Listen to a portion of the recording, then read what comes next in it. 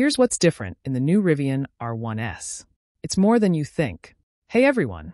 Welcome back to my channel, your ultimate hub for automobile diagnostic tools and programmers. Smash that subscribe button, hit the bell, and show some love with a super thanks. Even though visually there's little to separate the first and second generations of the Rivian R1S and R1T, there are actually a lot of changes. Rivian revealed what at first looked like a very lightly updated R1 model line that appeared almost identical to the vehicle it's been selling since 2021. However, the exterior changes do not indicate how much work has been done to these trucks under the skin.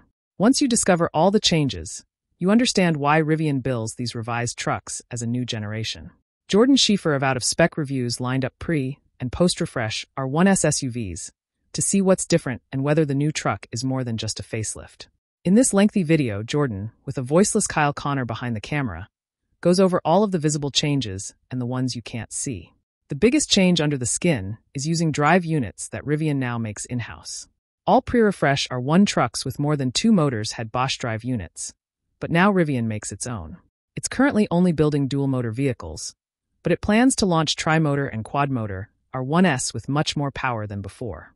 The quad motor will get a power boost from 835 horsepower to 1,025 horsepower, while torque will go up from 908 pound-feet to 1,198 lb-ft. Rivian says this will give its trucks an acceleration time from a standstill to 60 miles per hour of under 2.5 seconds.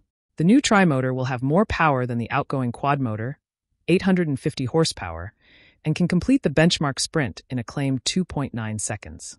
Another significant under-the-skin change is the switch to an LFP lithium iron phosphate battery pack for the base dual-motor R1 and adding a heat pump.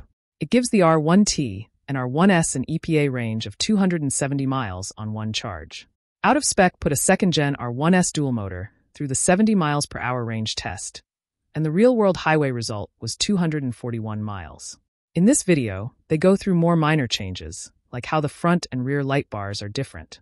In revised R1S, you now get an emergency function that uses the rear light bar to direct traffic around the vehicle if it's stopped in a dangerous, low-visibility area. It lights up segments on the light bar to indicate the direction to go around the stopped truck. They also point out that the front light bar is more different than you might be able to spot at first glance. Whereas the pre-refreshed truck had a diffuse effect on the whole light bar, the new one has more depth to it and looks quite different in person. Let us know in the comments which style light bar you prefer. You can easily tell the difference if you have the older truck parked next to it like they have in the video. Pre-refreshed trucks seem to have better quality door handles and door opening mechanisms. The R1S they had in the video had squeaky handles, which was not a problem for the older version, even after a few years. They also point out that the door itself feels lighter and that there are subtle differences in the plastic used for the door card. This could be evidence of cost cutting. Other differences they found were the number of cameras on the side mirrors, the charging port, the interior, and the driving modes. If you want a complete breakdown of everything different between the two generations, this video should answer most of your questions. Thanks for watching. If you enjoyed the video, give it a thumbs up, leave a comment, subscribe, and hit that super thanks button. Until next time, happy diagnosing.